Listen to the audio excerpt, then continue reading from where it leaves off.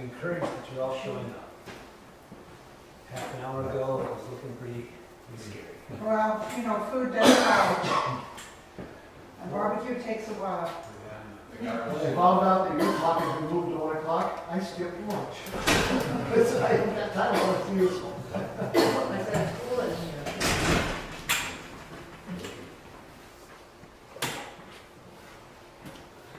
No, Terry.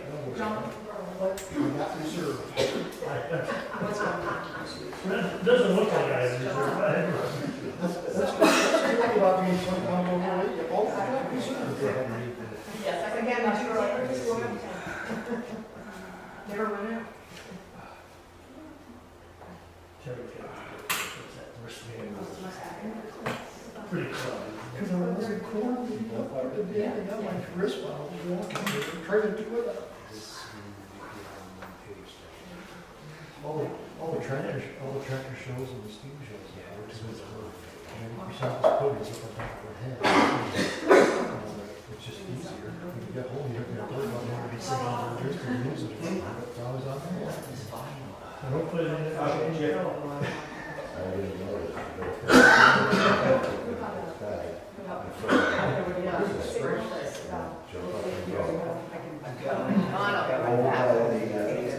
The other part is That's okay.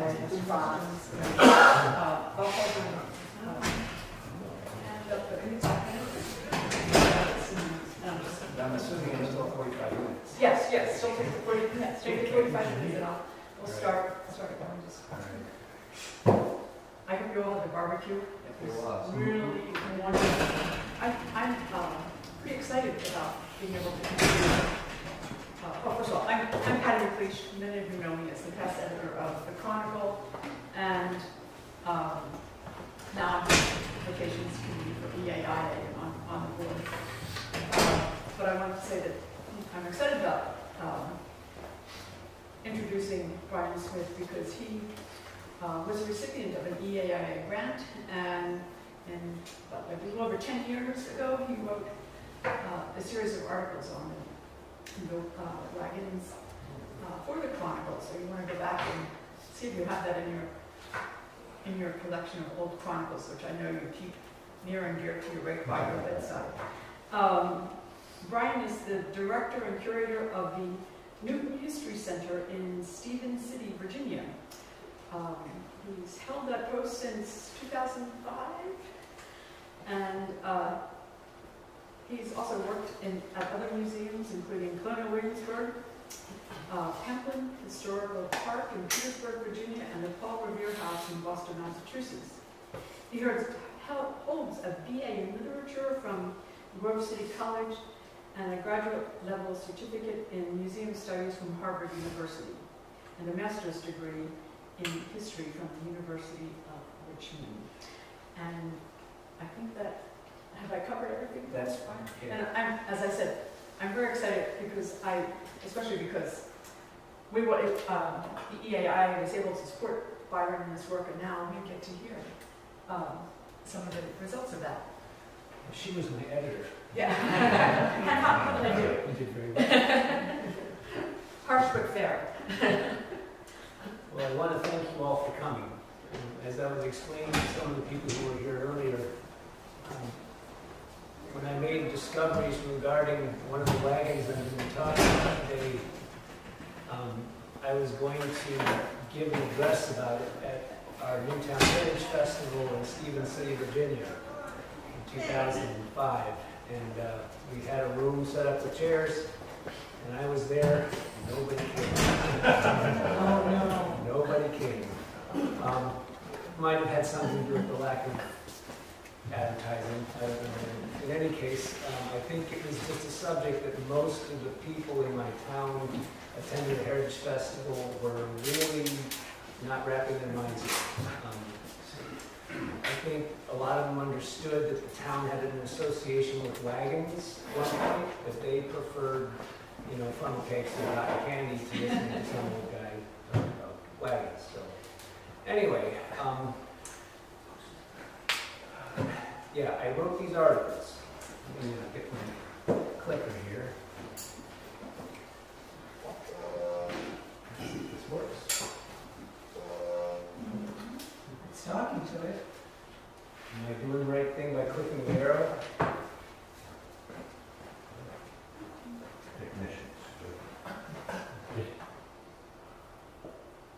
Thank goodness for you. Okay, thank you.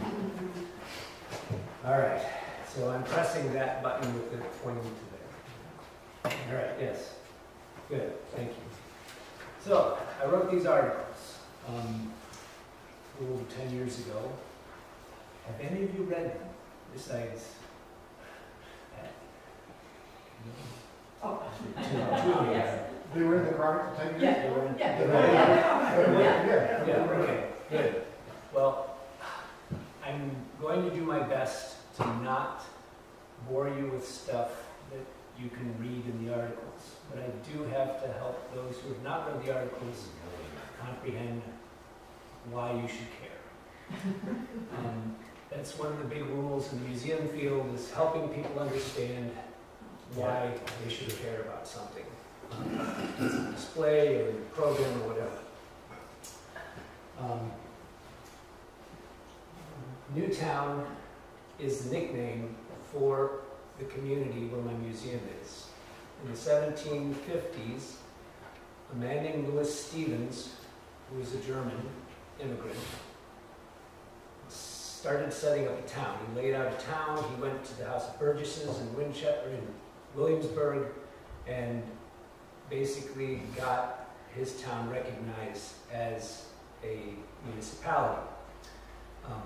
And the town is named Stevensburg, but because it was the new town on the wagon road south of Winchester, it got this nickname of Newtown.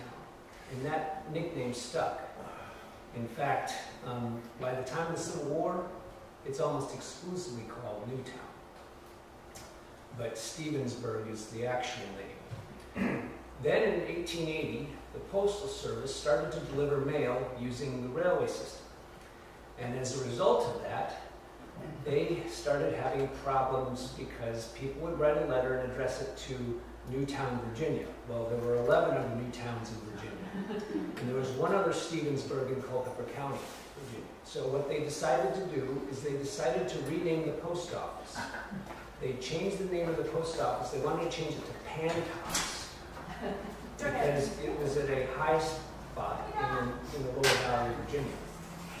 It was at a place where the Opequon drainage and the Shenandoah River drainage is happening at this one high spot. So the townspeople, of course, revolted. They went back and forth with the Postal Service and eventually settled on the name Stevens City. So Stevens City is the name of the post office in 1880, but it continues to be called Newtown Stevensburg. So that goes on for about 10 years, and then after about 10 years, even the town council starts to refer to the community as Stevens City. I have yet to find a document that officially changed the name of the town, but today on the map it's called Stevens City, just south of Winchester.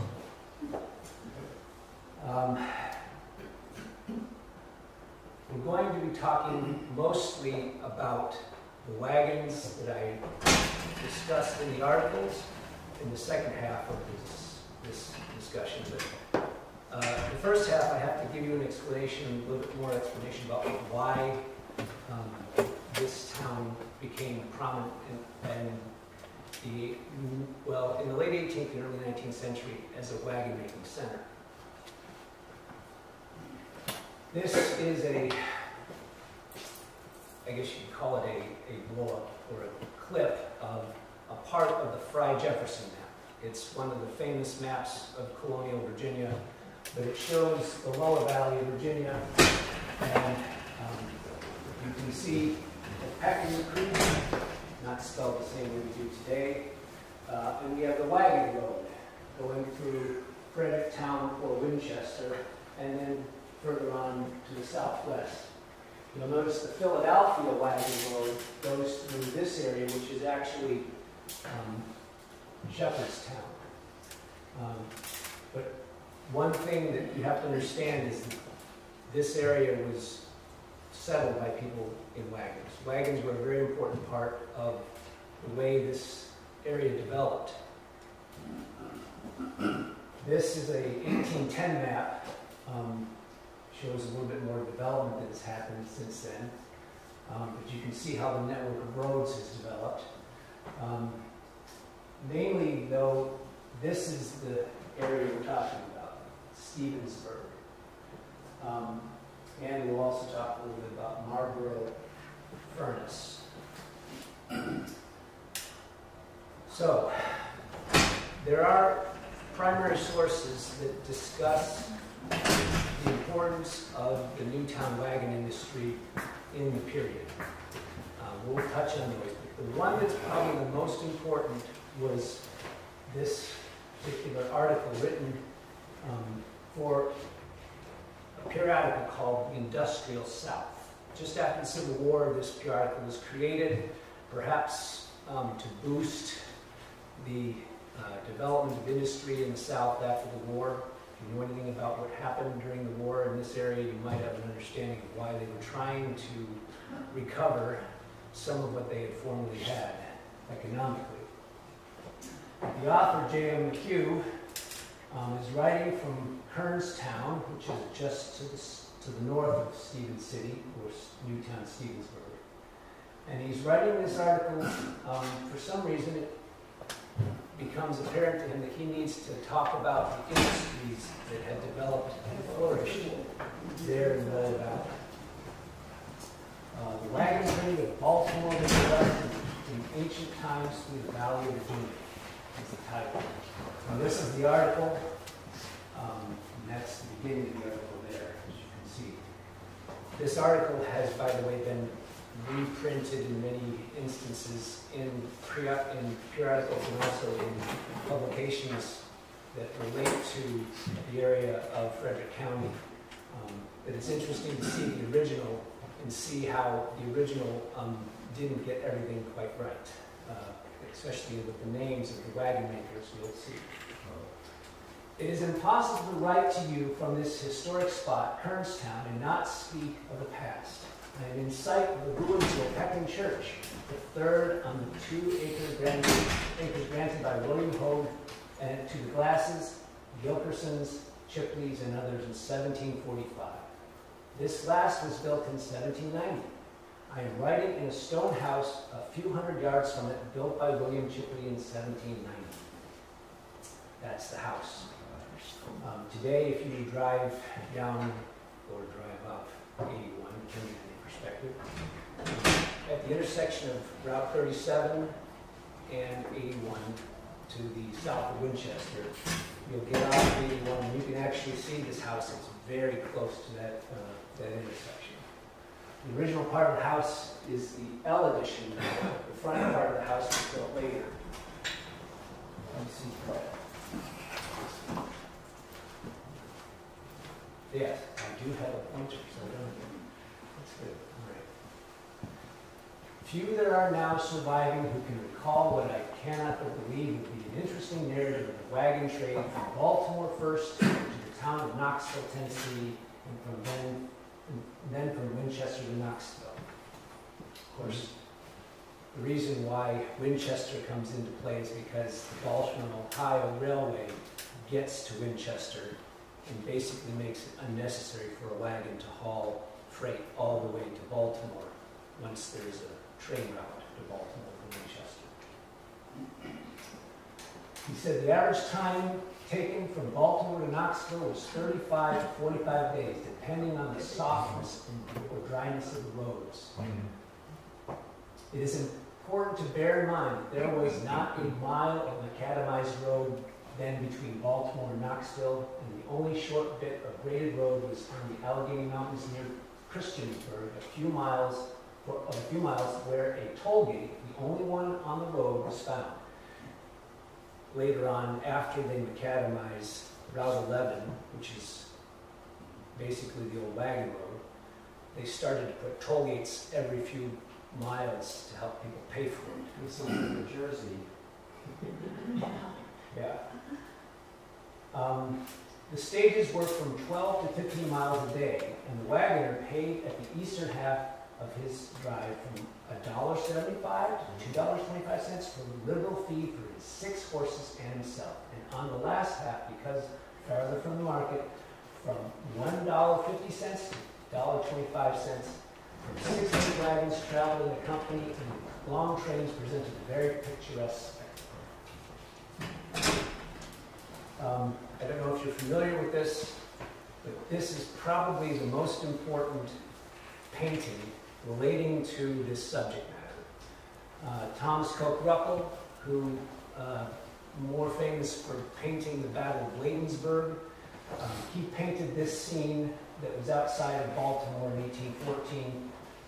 The site where this tavern once stood, this stone building, is now a parking lot for a church. But this is what it looked like back then when all these wagons and all these people were using it to go west and what became the national road. I don't know if you can see it, but this is the road. It keeps on going around to the end of the distance there, and it's filled with wagons and all kinds of stuff, including cattle being driven north. But these are the covered wagons that we're going to be talking about today.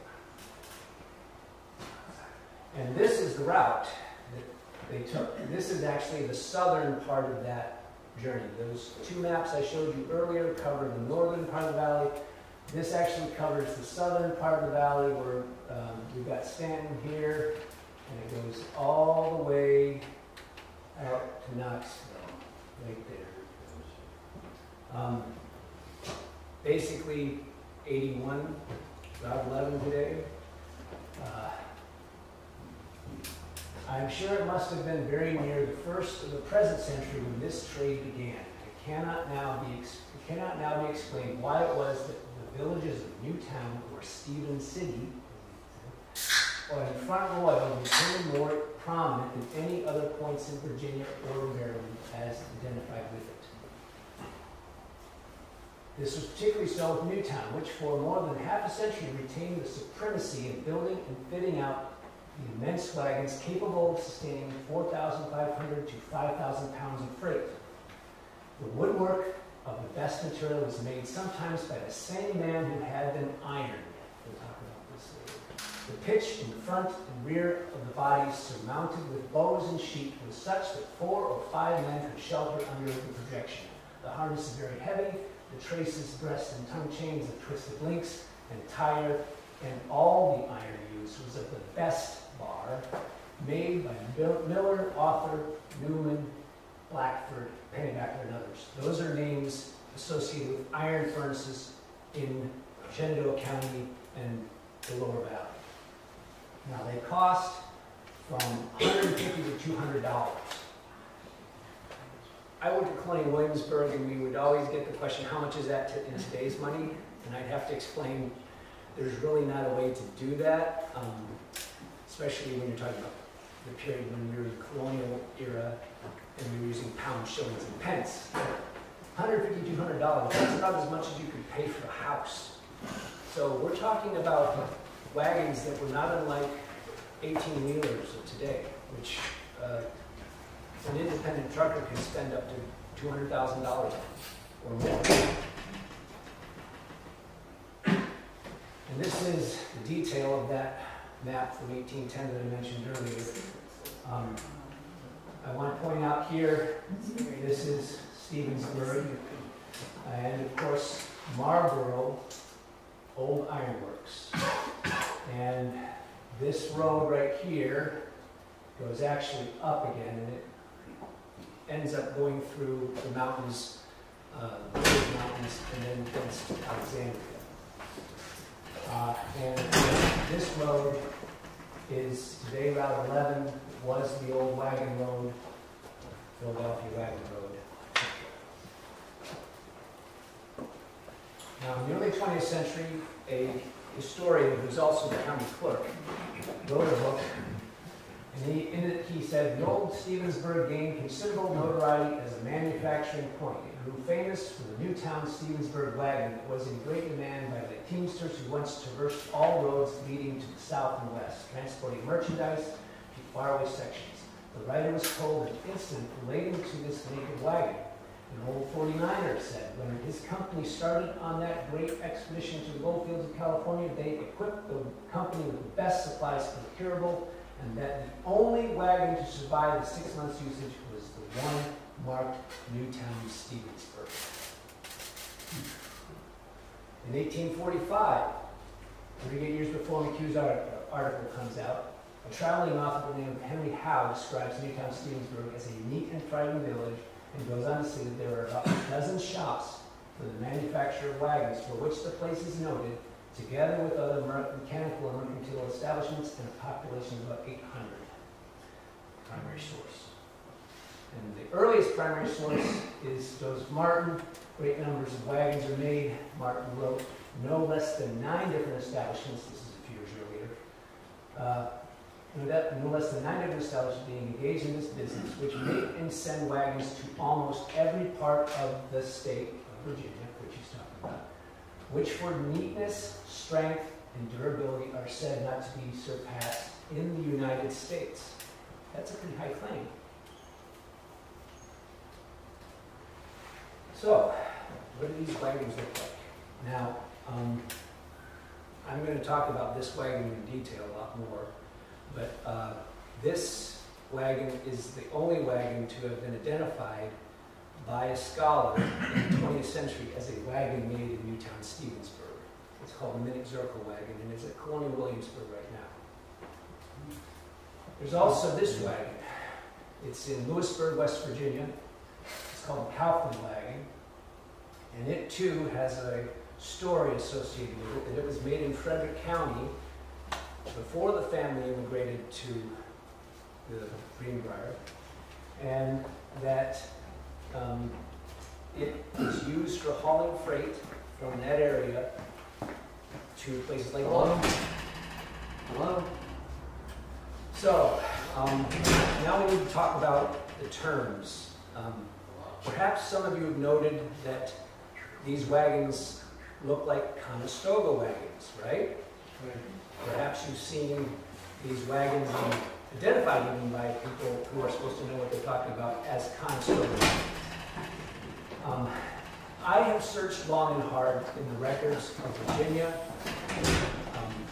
and I do not find any reference to these wagons being called Conestoga wagons. In fact, the more I look, the more I see the term Conestoga wagon appearing most of the time in the 20th century. In the 19th century, and even before the 18th century, we see terms like this: road wagon, freight wagon, farm wagon, 2-horse wagon, 4-horse wagon, thank you, and 6-horse wagon. The number of horses required to haul the load was actually one of the distinguishing factors about the wagon. Now, there were people who started to recognize the wagons that were made in Newtown Stevensburg as being special. And the earliest reference I can find to the term Newtown wagon is actually, once again, later on in the early 20th century. It would be interesting if I could find a period, 19th century or earlier reference to someone calling these wagons Newtown wagons, but I have yet to find that. And I think in part because these wagons weren't only exclusively made in Newtown. We'll discuss how some of them, in fact, were made in Winchester and also Front Royal. If you're familiar with the Lower Valley, you know that those towns are very close to Newtown, Stevensburg, or Stevens City. The horse to 6-2 wagon were the heaviest and best quality at that day and could be bought for $75 to $125. Once again, how much is that in today's money? Well, those are pretty expensive horses at the time. And that's a photograph of a team, 6 horses. You'll notice that You'll notice that the driver is on the left rear horse. He's not in the wagon. The wagon is the payload. That's where you're making your money. You don't take up the space in the wagon with the person. In fact, it's much easier to drive a team postilion, as we call it, on Williamsburg. They're on the back of that left rear horse. You'll also find in Pennsylvania the Conestoga wagons, or freight wagons in Pennsylvania. You would sometimes find the driver on what was called a lazy board, a board pulled out from underneath the box of the wagon, and the driver could sit on that lazy board and drive the team. We don't find lazy boards on Virginia freight wagons, and particularly Newtown wagons.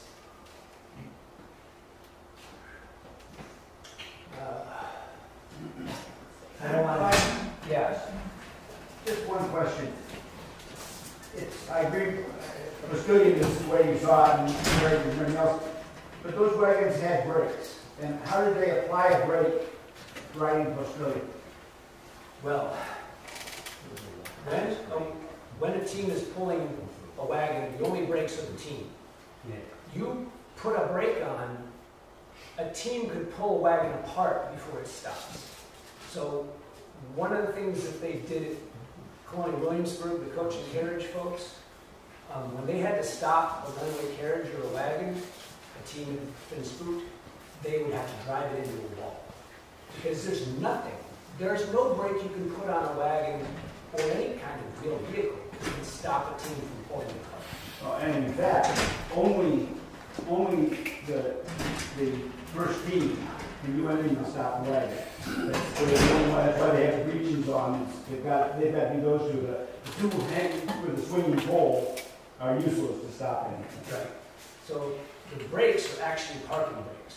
And in fact, the earliest wagons didn't have brakes.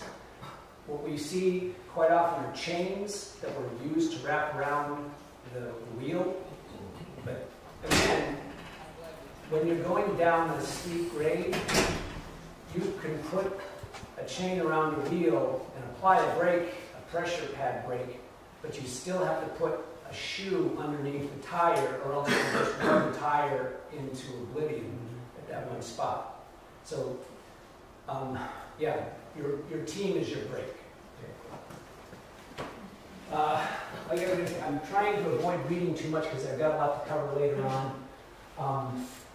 But the source of information the Q gets all this from is a 75-year-old retired wagon driver from Winchester named Frederick G. Rosenberger, who took charge of the team at age 17 in 1825.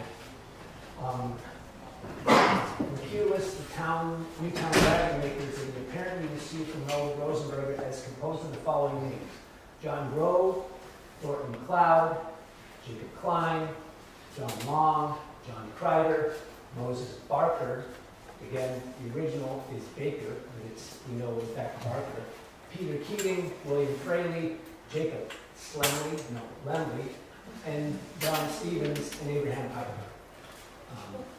Now, my article, I go into a lot more detail about these men.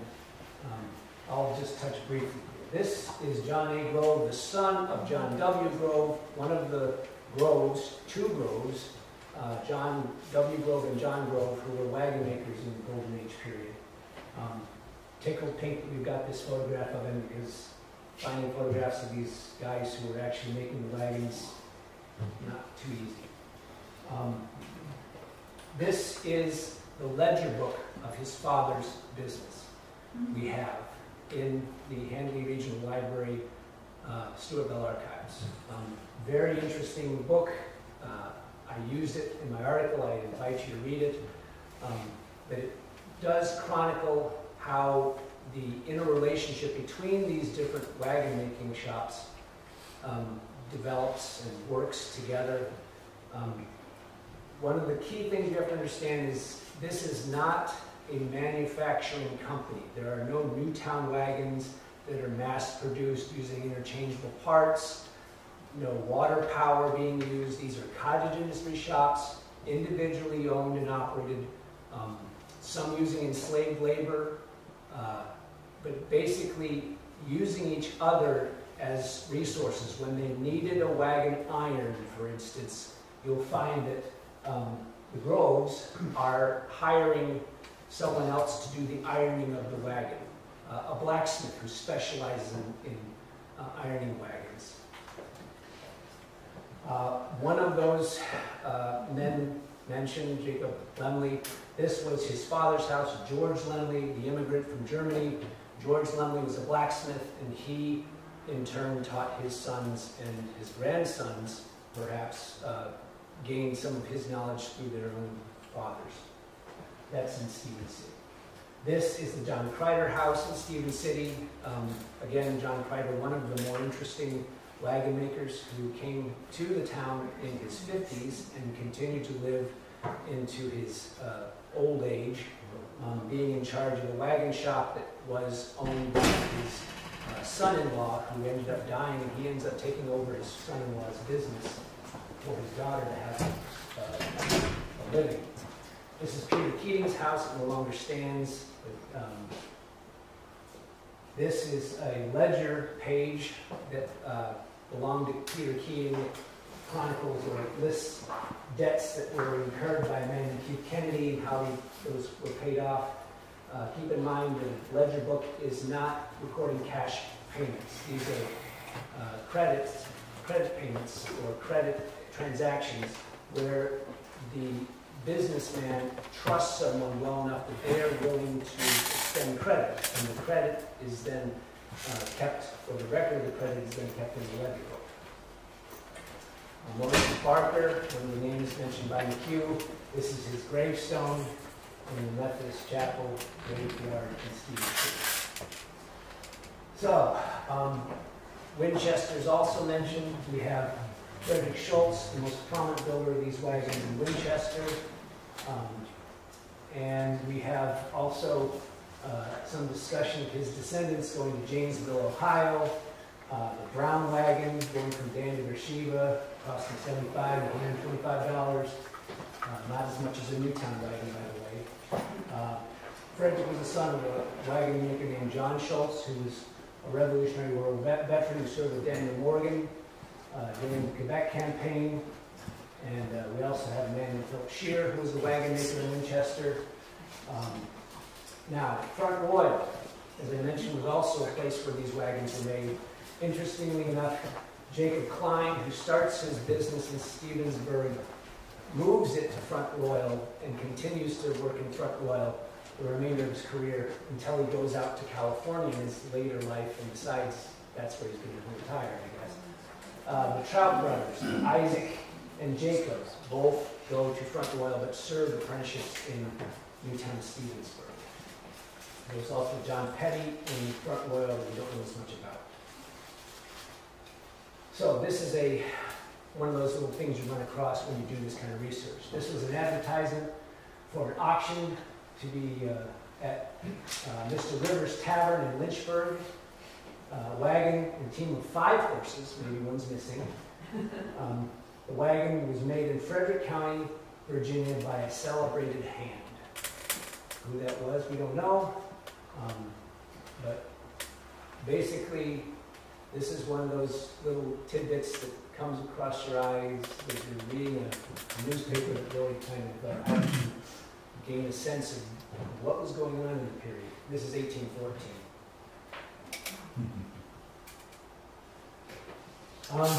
Now, some of the more interesting wagons that are discussed in textual sources are like this one. This one was huge.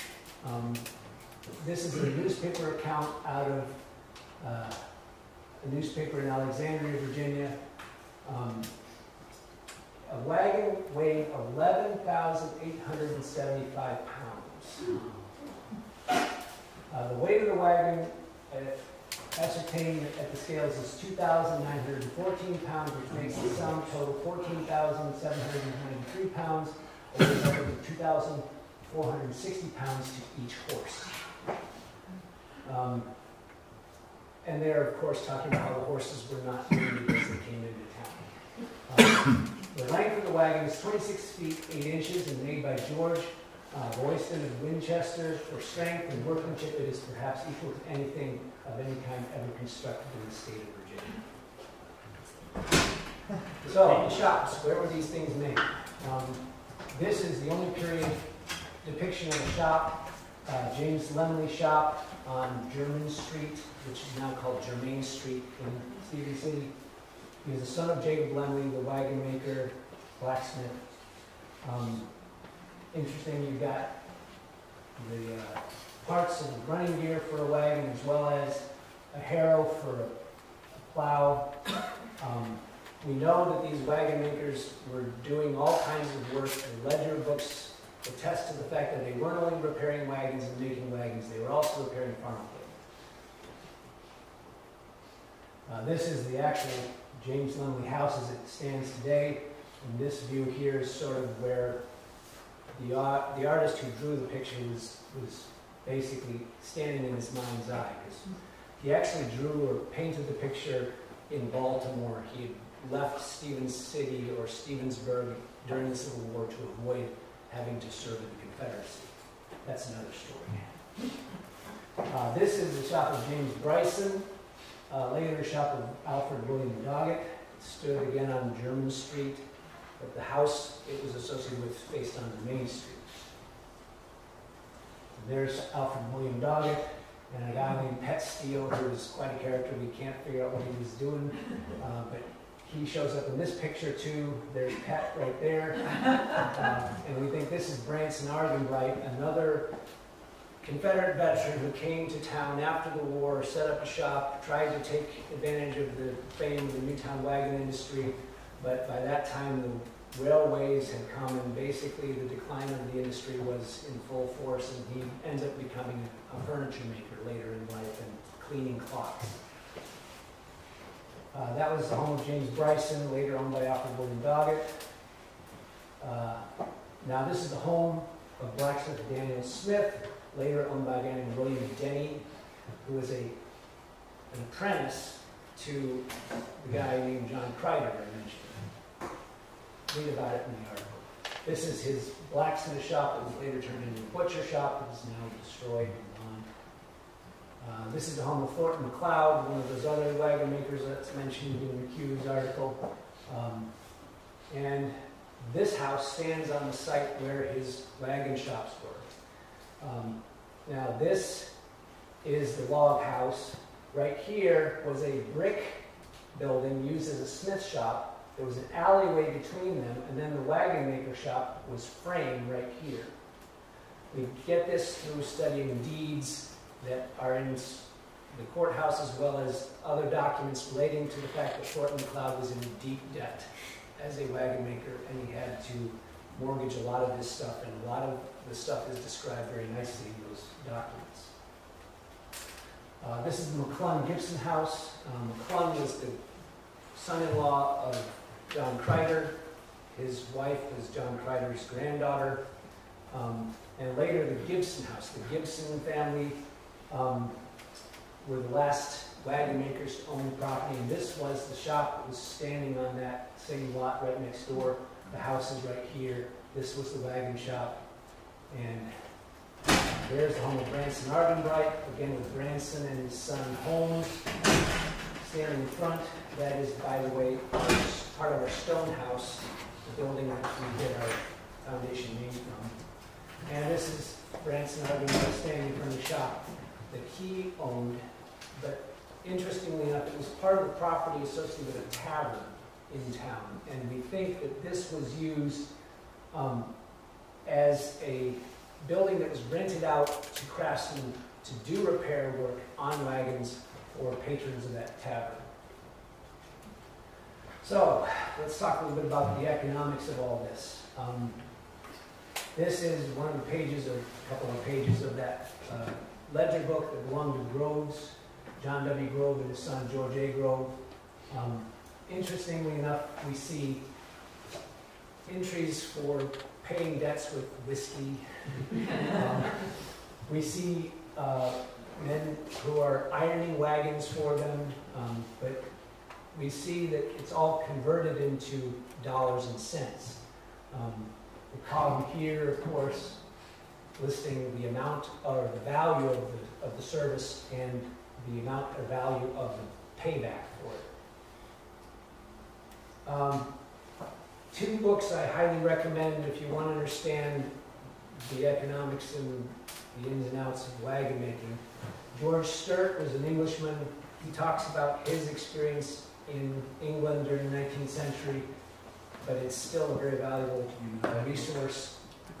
And Rohrbaugh, the craft apprentice, although it talks an awful lot about printing and printers because they were the craftsmen who were literate and wrote a lot.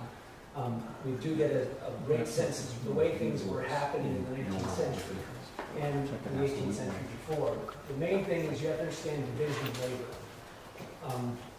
Adam Smith writes about a pin, how it is constructed or how it is made in the 18th century. I won't bore you with reading this entire thing, but you can read it as I'm talking, and I invite you to do so. The main thing you have to understand is specialization. One of the things that's happening in the wagon making trade, as well as the gun making trade, which I interpreted at Colonial Williamsburg, is specialization. Major manufacturing centers were starting to create manufacturing systems where one person would do one step in one part of the process. So a person would have the ability to do piecework and get paid by the piece instead of as a journeyman who got paid by the day. So with wagon making, this is the same principle. You have people who are starting to become specialists in that one part of the process of making a wagon. Even so, Newtown Stevensburg, we don't see a lot of evidence of that kind of specialization. One of the main reasons why we don't is because the bread and butter of most of these businesses is repair. And if you don't know how to make every part of a wagon, you won't be able to do the repair work that is going to come your way. And most commonly, the part that's getting repaired are the wheels. The wheels are getting repaired more often than not. But other parts are being repaired as well, and farm equipment's being repaired. So being able to have the skill level where you are able to make any part of a wagon is essential if you're going to survive. Now, even so, even in Germany, where we don't see industrialization like we see in Britain during the 18th century, they're starting to have elements of division of labor and specialization. And words actually speak to that in some measure. This guy is using a hub reamer to enlarge the hole in the hub of a wagon wheel that's going to then be put on the end of an axle. Same deal here. We've got this guy using a hub reamer. These are earlier images. But the interesting thing is a lot of the technology, a lot of the tools remain the same into the 19th century. So, the decline of the apprenticeship system and the rise of industrial machine age. The economic guilds in Europe, or European guilds, regulated the apprenticeship system versus the lack of guilds in America. In America, we don't see a lot of guilds. We don't see the kind of cartels that developed in Europe. With London, for instance, the London Gunmakers Company had started to sanction the subdivision of the trade of the gunmakers into 47 different sub-trades. And it was possible for a person to be one part of the process and still be called a gunsmith. In fact, there was a man who came into London from outside, and he was accused by the Gunmakers Guild in London of not being properly trained, hadn't completed a proper apprenticeship, but in the course of the trial, he produced a gun that he had made all by himself. And he demanded that his accusers do the same thing, and they couldn't because they had all gotten so used to using each other's skills to manufacture a gun that they couldn't. Now, with manufacturing of wagons, we see people starting to become specialists in wheels because that's where the bread and butter is. Nevertheless, if you're going to be successful in the 19th century in America as a wheelwright, you're going to be losing business if you don't know how to make the other parts that get broken on a wagon. Also, the rise of the cash wage and specialization within trades, piecework and manufacturing, and learning only one step in the process of making a product means pay before the age of 21. In other words, you don't have to start an apprenticeship. You just learn the step in the process, and you can be earning a wage at age 17, 16. John Hall, working with Harper's Ferry, also develops the water-powered cutting machines or milling machines that make mass production of interchangeable parts possible. And we see that as part of the reason why the decline of the handmade wagons in Newtown Stevensburg happens. This is really one of the best examples of that in textual sources we've found. Hamilton Gibson, that guy I told you about who owned that house, he gets this letter from a customer who's basically complaining about the cost of his wagon, saying, I can't afford it. The two-horse Yankee wagon is much cheaper, basically. I can buy a couple of two-horse wagons and still have some left. I like your style of wagons very well, but cannot purchase at the price as I can do better elsewhere. That was Hamilton Gibson, by the way, shortly before his death. So, the end of the wagon industries in the lower valley happens to coincide with railways. Even so, there are shops that are still holding on. This is a Front Royal shop, Trout and Roy, Trout being one of the descendants of those Trout brothers who left Newtown and went to Front Royal. No cheap, shoddy stuff about this work, but it's good, honest workmanship and material throughout. So don't be complaining about the price, all right? But the coming of the railroads really does it. One local author fondly remembers a time when the hand trades flourished in Newtown, but railroads put an end to the wagon trade, and with it, its decline, all others decline. I think it probably had something to do with the fact that the railways were bringing in products that were made in industrialized settings and offered at cheaper prices too. Same observer made, same observation made by an observer in Winchester. The useful portion of our community has been driven from us. Went on to add, since the introduction of the railroad, we no more see the many wagons that used to pass to and fro from the streets, through the streets with goods. We hear no more the crack of the wagoner's whip or the merry jingle of the bells. That's, by the way, something I forgot to mention. That 6-horse team, they have bells on the harness that they use. And those bells will be ringing so that when you're on a narrow road in the mountains, you will hear a wagon team up ahead if they're coming your direction. And you go around the bend and all of a sudden you're sharing the road that you're driving your wagon team on with one coming the other way. You're going to know about it long before it's too late. Because who's going to go off the road, right? Just a nice picture of waiting 2 wagons. So, wagons. This is the Mini Zirkel wagon at Colonial Williamsburg. It's the Rosetta Stone Newtown wagons because, as I mentioned, a PhD from the University of Virginia, a guy by the name of John Wayland, writes about this wagon in his book on Frederick County, or Lower Valley of Virginia, buildings and houses. And he identifies it as a Newtown wagon. It is, by all accounts, and by even to the untrained eye, an extraordinary piece of workmanship. The ironwork on it is magnificent. This is the picture that appeared in Wayland's book, and it was reproduced in other books on Shenandoah Valley history. This is Wayland's photograph that he took the same day that he took the photograph that ends up being published. This is at the Minnick Farm in Mount Clifton, Virginia. Another view of the same wagon. Notice this particular feature here in other photos I show later. This is a blurry shot of a side view of the wagon, same wagon. This is the wagon's toolbox as it exists today. There's a tradition in the period of making things a puzzle. So, for instance, rifles that have brass patchbox covers in the butt of the rifle.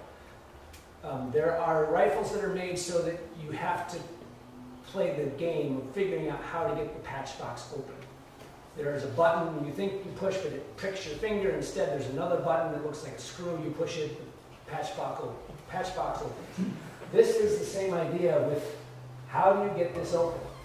Colonial Williamsburg, back in the 1950s and 60s, used the Minnick Zirkel wagon for programming, and they couldn't figure out how to get the toolbox open. So what they did is they tried to cut a hole in it. And then it didn't open. So they patched it. But this heart right here is the key. You move that heart over, it unlatches a bolt that's inside behind this hasp. Was this mostly done because people are hijacking wagons or stealing stuff? Well, you can find wagons that have an ability to put a padlock on the toolbox. But this can't be locked. It's just, they're literally using the mystery of how to get this thing open as the security for this toolbox. That's the toolbox from a particularly important view. When I was trying to figure out where this wagon was, I studied the photographs of John Whalen that he took at the Minnick farm in the 1920s. And I started to notice some characteristics in the photograph that reminded me of the Minnick Zirkel wagon. And that was the shot that John Whalen took. And that was the shot that I took at Colonial Williamsburg, comparing the two. And I began to realize they weren't in the same wagon. So I discovered that the Minnick Zirkel wagon at Colonial Williamsburg was the same wagon that John Whalen identified as a Newtown wagon. And I talk about that in my article when I talk about it. Another article I wrote from Winchester. And this wagon, the Minnick Zirkel wagon, was in the National Geographic magazine back in the 1920s. And this is that toolbox, and this little boy is pointing to the heart to get it open. And this guy right here, that's Frank Zirkel. Frank Zirkel is the son of the man who purchased this wagon from the Minnick family and put it in his farm as the Zirkeldale Museum attraction. And it was photographed there at the Zirkel farm. That's the same shot. This is his sister, that's a little girl, and that's his older brother. And that's the postcard, one of the two postcards that was produced by Frank Zirkel's father. Talks about this wagon being built around the War of 1812 period, how it was carrying freight at places like Baltimore, to Alexandria, Fredericksburg. This is the same wagon. I discovered this photo by doing research. This is it in the Crystal Caverns Museum at Strasburg, Virginia, after the Zirkel family had sold it, we think. And this is Mr. Frank Zirkel with Mr. Ron Vineyard, after it had been rediscovered at Colonial Williamsburg. This is an article that was appearing in the National Geographic magazine to feature how this wagon was rediscovered at Colonial Williamsburg after all these years. This book here is by Frank Zirkel. I can tell you more about Frank later on after this, but I don't have time now. Mr. Ron Vineyard, though, he was the author of this book, Virginia Freight Wagons. And it's really not a book, you can't buy it. Colonial Williamsburg has it in their files. I had this copy bound by a local printer, but it's really the most important work of Virginia Freight Wagons there is out there. And this is the Minnick Zirkel wagon ironwork. Some of the key features of this ironwork that help us recognize other wagons made by the same school. And when I refer to a school, I'm talking about how masters of shops train apprentices and also train journeymen, and they in turn pass on that tradition to others. So a wagon that is made in the Newtown School is not made by students per se, but they're made by craftsmen who have been trained by the same set of masters. This hasp you'll see in other wagons I'll talk about today. This decorative scallop motif with the spade finial, very important. The double brackets over the rear axle gear, and this is the front bolster stop. All in the Minnick Zirkel wagon, but we'll find other examples in other wagons. This is a chain holder, looks like a leaf. This is the tongue of the wagon with this decorative motif on it. Now, this is the Kaufman wagon of the Greenbrier Historical Society of Lewisburg, West Virginia. It again has characteristics that are saying that it is of the Newtown School. And I can go into it more, but I recommend my article. One of the key features, again, is the ironwork. This employs a series of things, including this scallop-edged ironwork. Ironing of the mid-rail is a key factor. The bolster stop on the front bolster,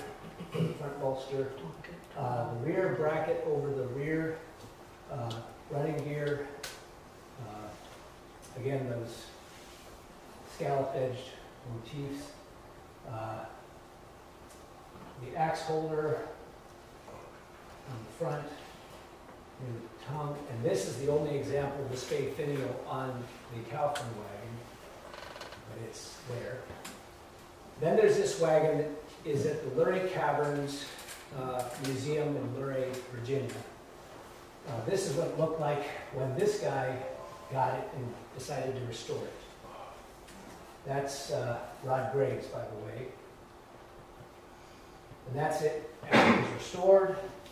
That's it after it was restored the way it looks today in the Luray Valley Museum. And there's a much younger me learning about it from Mr. Graves, pointing out features that I was very interested in learning about. But we're talking about the front end gate there. Notice, again, the ironwork. And on the side, you see the words Winchester and Baltimore. Those were in paint that he discovered when he was restoring the wagon. And there I am underneath examining the running gear. Running gear doesn't survive on these wagons in most cases. The Minnick-Zirkel wagon, the Kaufman wagon, and this wagon are the only wagons that survive with their original running gear. Again, the same wagon at Luray Caverns. Notice this toolbox, you'll see it in other examples of the Newtown School, but the ironwork is just magnificent. This is the Wampler wagon, right here at the Frontier Culture Museum. I did not include this in my article because I was trying to concentrate on wagons that were either very strong examples of the wagons of the Newtown School or were wagons that were most likely not going to be found later on or hard to get to. This wagon is in storage, though. You have to crawl in and underneath stuff to be able to examine this. This is the toolbox for the Wampler wagon. This is the hind end side panel. Notice it's got a feature for holding that rear end gate on. It's used in other Newtown wagons. This is a feature you see on Newtown wagons for holding the gates on. Again, that's where that hook goes in to hold the gate. That's the front bolster stop on the Wampler wagon. Notice the similarities to the Minnick-Zirkel wagon and other wagons of the Newtown School. That's another shot of the same thing. That's the rear bolster or rear bracket that goes over the running gear at the rear part of the wagon. Again, the ironwork, very similar. This is one of those things that I told you to remember about the Minnick-Zirkel wagon. You'll notice the Minnick-Zirkel wagon had a leaf motif for its chain holder. This wagon, the Wampler, has the same thing. This is interesting because the Kaufman wagon at the Lewisburg Historical Society has this same motif, no spade finial, just a simple round-ended finial. The Wampler wagon is an interesting mix, has characteristics of both the Kaufman wagon and the Minnick-Zirkel wagon, and the wagons at Luray, and yeah. I'm going to go through these. That's interesting because this is very similar to the ironwork on the tongue of the mini circle wagon. But this is the Wampler wagon's tongue ironwork. The tongue hasn't survived, but the ironwork has. And that's what you find most of the time, quite frankly. Survival of the ironwork, but no wood survives. And this maybe gives you a reason why. This is the Lupton Bond wagon, which I called the Stephen City wagon in my article because I hadn't been able to study it. But we have since acquired these two wagon side panels for our museum, and I've been able to study it, find out that it actually was purchased at a sale of the Bond family farm barn. And just so happens that the man who bought the wagon is most likely a guy named Samuel Lupton. His son-in-law received this wagon. The wagon was then put up in the loft of the barn. The barn had a roof leak, and of course, that's what happened there. This is the will of Samuel Lupton, and he talks about giving his wagon, spelled W-A-G-I-N, and wheat fan to John Bond, his son-in-law. That's it when it was owned by its previous owner outside of that barn that previous owner had, not the barn where it was purchased. And those are the Lupton Bond side panels as they are displayed today at the museum, the Newtown History Center. And that's the barn where it came out of, the Bond Farm Barn. It is no longer standing.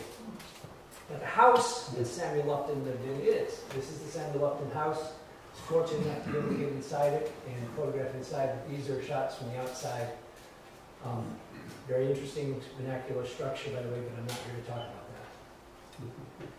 This is the Schrock wagon. I did talk about this in my article. This is in Sullivan County Historical Society Milan, Missouri. And I actually did get to document this wagon in person. This is its toolbox. Wait. And these are, again, features of the Schrock wagon. Notice the hook and hasp. We've got this feature that also was on the other wagons that I've shown earlier, that's also in the mini-circle wagon. Front bolster stop. This is the Foltz wagon outside of Edinburgh, Virginia. Again, notice we've got this little drop pendant here on the hind end gate. Very similar decorative motifs on the ironwork. Front bolster stop again. That hind end gate pendant in more detail. The ironwork with the scallops and spade finial. But this wagon jack came with the wagon, is associated with the wagon. And it's interesting because we have this name here. We have JBR, and then it starts to get messed up because of wear. You may have remembered I showed you the home of James Bryson, Newtown Stevensburg wagon maker. This is one of those tantalizing bits of information that might point to a James Bryson connection, but the date on it is 1839. Or no, yes, 1838. Close enough. This is the McKinney wagon. If you go to Lexington and then hang a left and head up into the mountains, you'll run into a place called Rockford Bass. And this is where the McKinney wagon is. McKinney wagon is in some pretty rough circumstances. It's hanging in a barn outside or a feed building outside. This photograph was taken by Mr. Ron Vineyard when he was still with Columbia Williamsburg. It was not very well documented in his account, but it does have very similar hardware for keeping that front end gate as like the Minnesota wagon. What is the wood they use? Which part of the wagon? Tell me. Okay, well, so you find white oak, you find poplar, lighter weight woods for the body. But the running gear, you're going to find, very dense, stringy wood. You're going to find, again, white oak. You're going to find maybe ash. Pine is used in boxes as well. You find boxes, side panels, and clearly pine with knots. Again, the toolbox for the McKinney wagon. It's called the McKinney wagon, by the way, because the hind end gate of this wagon is stenciled with the name J. McKinney. The end gate and the front gate don't match the ironwork on the side panels. Maybe a pattern, an example of a pieced together wagon. That's one thing we always would say in the gunsmith shop in Williamsburg. Guns are made of pieces, parts. And you can actually have different parts from different guns being put together in the same piece or being stocked up together and becoming a new gun. Same with wagons. This is the McKinney wagon as it's hanging. You can see we've got bird duty. That's what it's like now. And that's this nice hornet's nest right next to the toolbox. But that's it right there. So that's why I didn't get the document. This is the Winchester wagon, private collection in Lancaster County. Same wagon. Notice the similarities to the toolbox on the wagons that I've mentioned already. This is a New Salem wagon at Lincoln's New Salem State Historic Site in Petersburg, Illinois. It's kept outside. It's rough shape. Read about it in my article. But again, an example of a Virginia freight wagon with Newtown School characteristics. And this is the James R. Thrasher collection wagon, which is now in the Allegheny Museum in Cumberland, Maryland. This is one of the reasons I wanted to do this talk. This is an example of a wagon with ironwork that is similar to the work done on other Newtown School wagons, but it has a feature of this mid-rail being mortised through by the uprights. That's a characteristic of Pennsylvania wagons. So the Moyer wagon, as I just showed you the picture of, is a hybrid between a Pennsylvania style woodwork and Virginia's Newtown School ironwork. This is the Pennsylvania style way of doing a mid-rail with the upright being mortised through it. This is the Virginia style with the upright going behind it and the mid-rail being attached to the outside of the upright.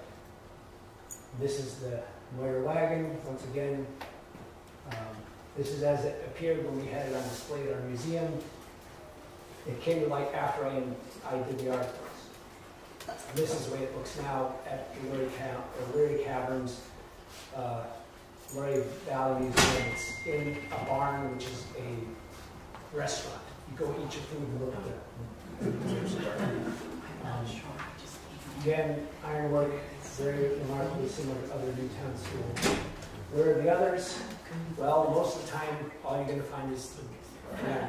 This is what we found archaeologically near our museum. There were wagons that were put outside, whereas what would we call this? This is an advertisement. This is an advertisement for an antique shop in Harrisonburg, Virginia, in the 1920s.